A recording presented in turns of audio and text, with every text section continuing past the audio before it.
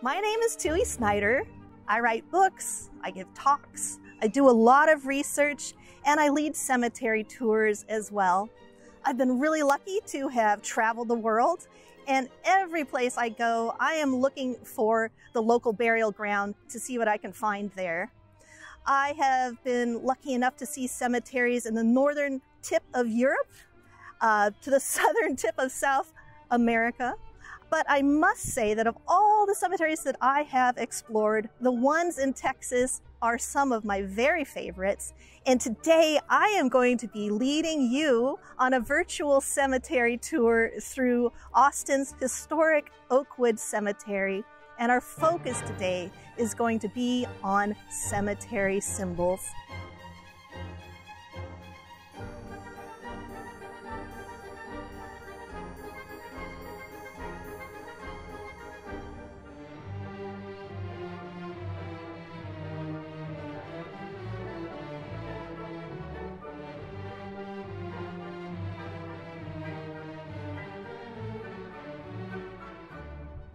In the 1800s, there were so many different fraternal organizations, clubs, secret societies.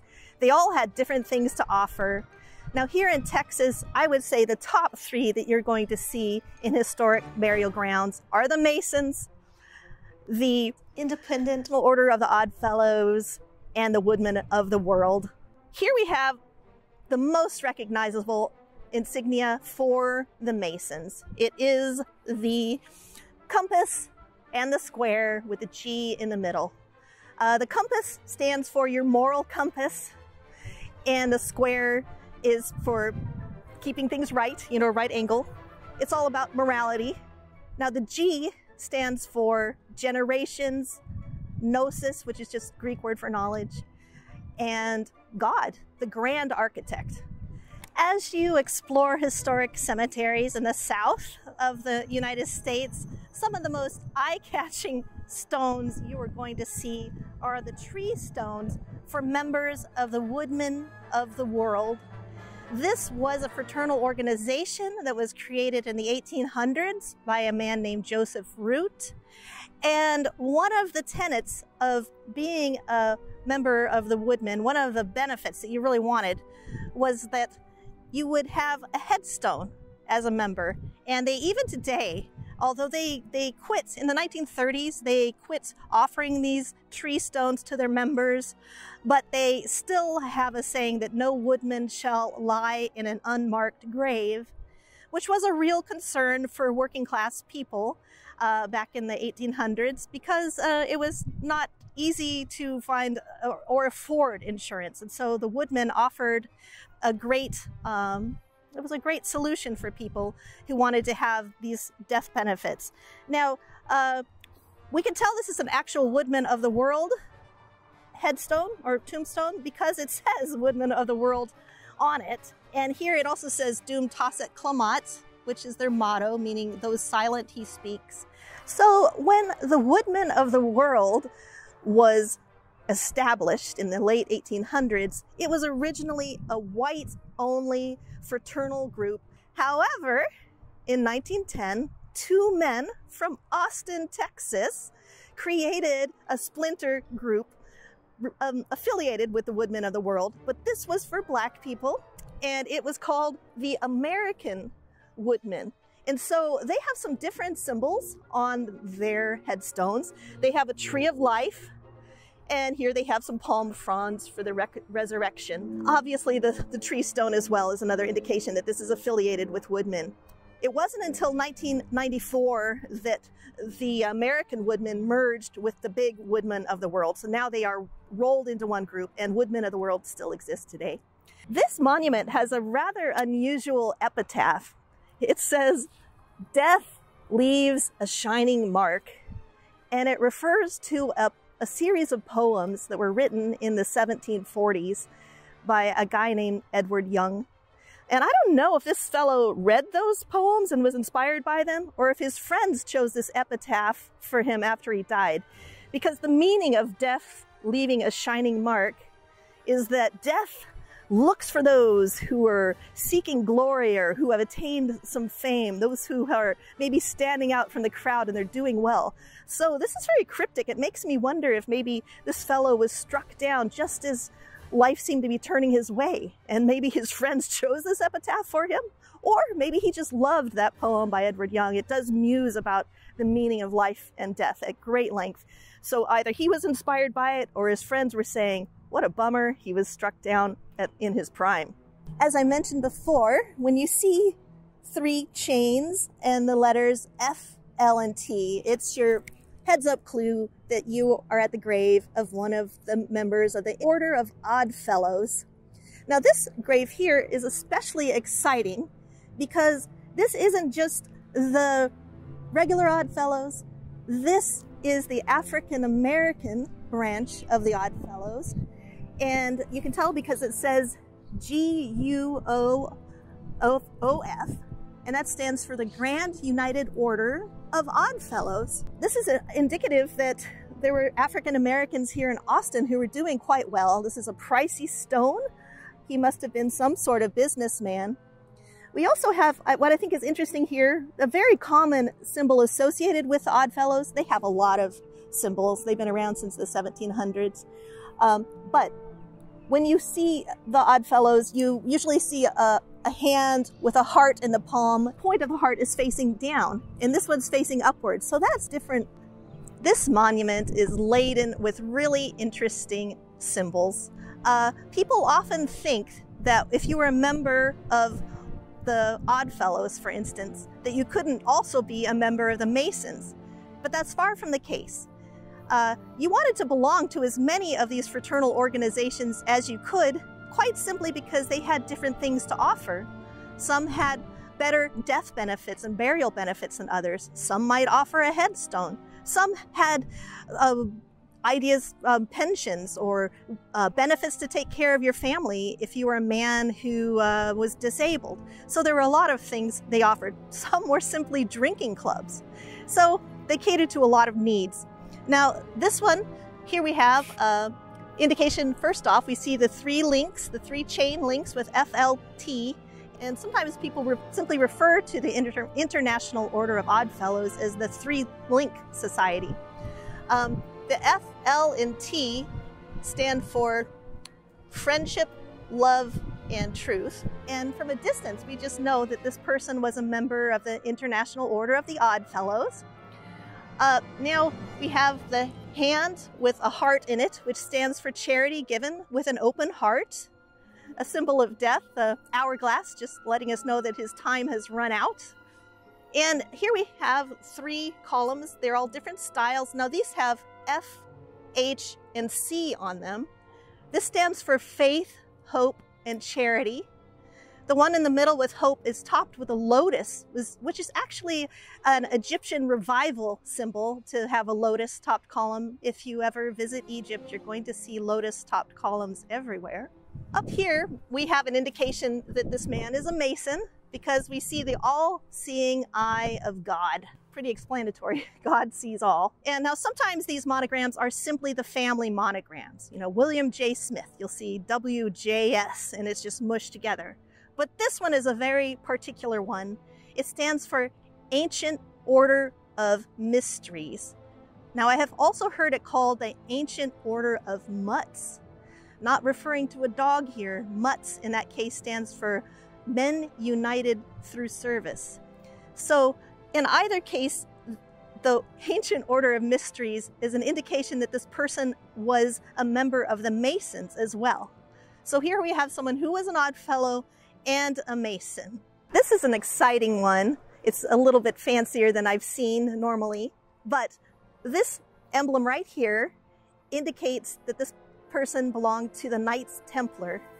Now I'm not talking about the original Knights Templar that back in the Middle Ages protected Christian pilgrims on their way to Jerusalem.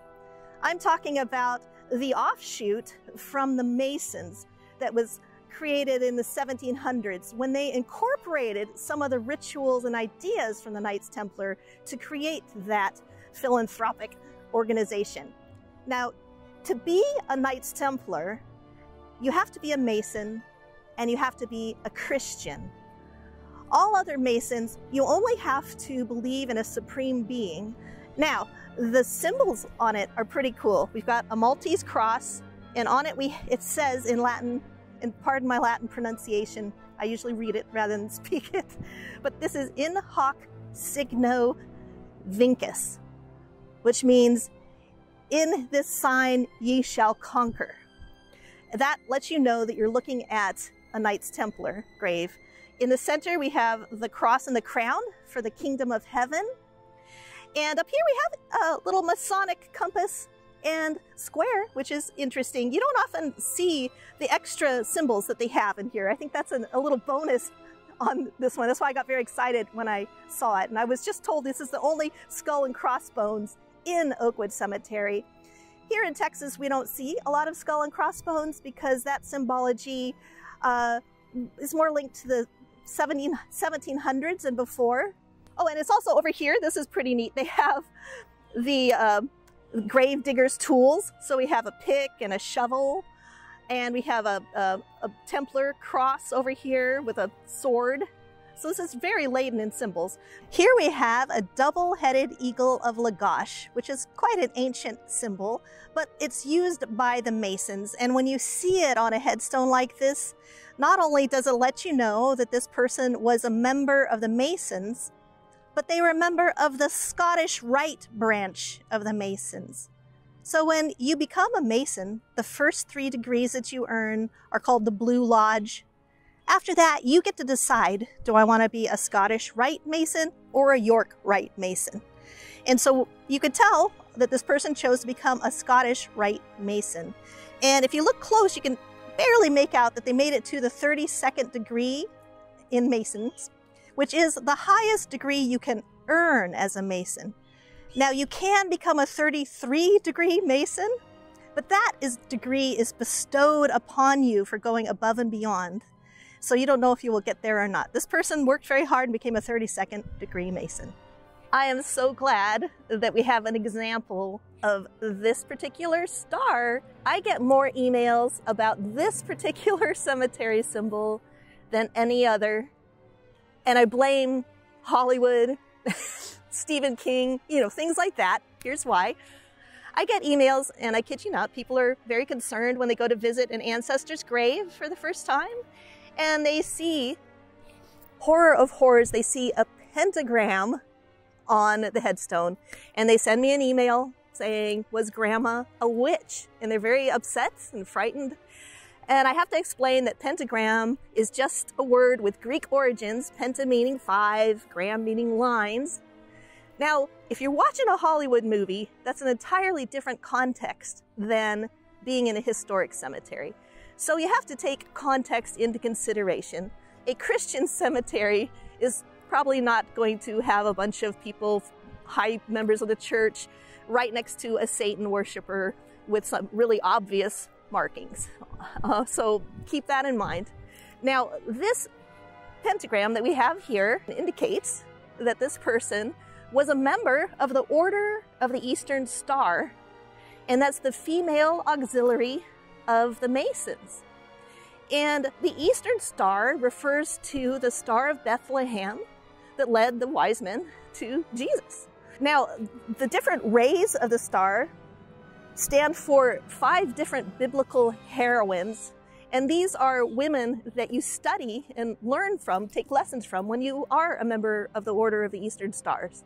So these are Ada, Ruth, Electa, Martha, and Esther. And those are the 5 biblical heroines. Each of them have a little symbol here to represent them, and you will study there. It's like the 5 different positions you can have as a woman. You can be a daughter, you can be a mother, you can be a widow. So you're learning what those life lessons would be in each case from a Christian perspective. Now, this is something that really gets people worried, is when they see this acronym inside this star. It says fatal, which sounds very dire, right? Fatal, oh my gosh.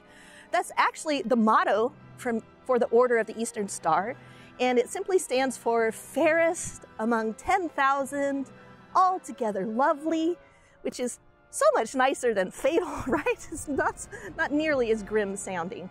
The reason we see it pointing this direction, with this one pointing to the ground, is to indicate the connection between heaven and earth. So that's another thing. People get worried about seeing a pentagram in this position. So nothing to fear. It just means that if this is your ancestor you're looking into, they were a member of the female auxiliary for the Masons, and that is the Order of the Eastern Star, and they are still in operation today. At first glance, you might mistake this insignia for the Masonic compass and square. You might think this person was a Mason, but that is not what they are telling us here. Here we have a compass, and we have a rule, a carpenter's rule, and we have this phrase, labor omnia vincit. That's Latin, and sorry for butchering the Latin out there, but that is Latin for work conquers all. And it is the motto for the United Brotherhood of Carpenters, and they still exist to this day, and they have the same insignia. The compass stands for your moral compass, and the carpenter's rule stands for the golden rule, so do unto others as you would have them do unto you. In the middle, in the center here, it's a little hard to see what that is, but that is a jack plane, you know, a carpentry for shaving wood, a plane. It's a type of plane, so it's a carpentry tool, a tool of their trade. And so that is what this symbol is all about. It's not Masonic, it's United Brotherhood of Carpenters. Now, one thing that's really fascinating about this monument is that Mr. Radke belonged to a lot of different fraternal organizations. I spoke earlier about how you wanted to belong to as many different fraternal clubs as you could because they all provided different needs for you. As I said, some were simply drinking clubs. There were a lot of needs to fill. Mr. Radke, from what I can tell on this stone, belonged to at least 4 of these fraternal organizations, and 2 of them are defunct. He belonged to the Ancient Order of Mysteries, which I spoke of earlier. Also here, because of the 3-link chain and the hand with a heart, we can tell that he was a member of the Independent Order of Odd Fellows. But on either side of this monument, we see 2 very interesting groups that he belonged to that are now defunct. Neither of them lasted for very long. The first one I want to talk about is actually the Ancient Order of United Workers. And that was one of the very first of these fraternal groups to offer insurance benefits and death benefits. So that's quite interesting. Now, it was one of the first, but it didn't last very long, into the 1900s, and it just petered out for various reasons. The other one over here, it says K of H, and that stands for Knights of Honor, a fraternal group. Was created by a doctor who lived in Kentucky in the late 1800s, and he was a member of the Odd Fellows. He was also a Mason, and he thought, why don't I start one of these groups? Maybe I could make some money. At least that's what his detractors claim. Because people who joined the Knights of Honor noticed that a lot of the rituals were kind of cobbled together from the Odd Fellows and the Masons. It wasn't a very original group. Like I said, this just came about in the late 1800s, whereas the Masons and the Odd Fellows have been around. They were started in England in the 1700s, and the Masons, well, it's debatable exactly when they began, so I'm not going to say, but they've both been around a very long time.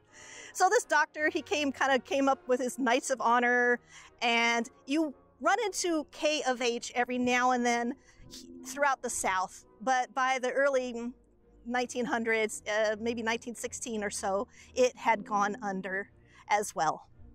Here we have a headstone for a husband and wife. We have the wife's name on this side, and on the other side we have the husband's name. Now this cube, and the way it's kind of askew, is a reference to sacred geometry, which kind of makes me wonder if these 2 were Masons. He might have been a Mason, she might have been an Order of the Eastern Star, because this is a reference to sacred geometry. So in sacred geometry, the cube stands for earth, because when you put it on the ground, normally the way you see a cube, the base is on the ground, so it touches the earth. But when you see it in this direction, the way it's placed, when you see the cube with the point up here and a point down here, it's yet another symbolic reference to the connection between heaven and earth. At first glance, you could easily mistake this tree stone for a Woodman of the World marker. First off, it is a tree. It's meant to look like a tree. It's chopped to represent a life cut short, just as you would see on a Woodman marker. You often see ivy on a Woodman marker. Ivy clings to you through thick and thin, so it stands for faithfulness and friendship. On Woodman stones, you sometimes see ferns. Ferns stand for humility, since ferns grow best in the shade. However, you do not see the Woodman motto, which is Dum Tasset Plamat, which means though silent he speaks.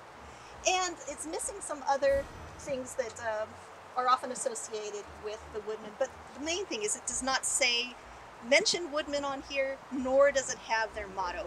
So this is simply a tree stone with some very nice symbolism.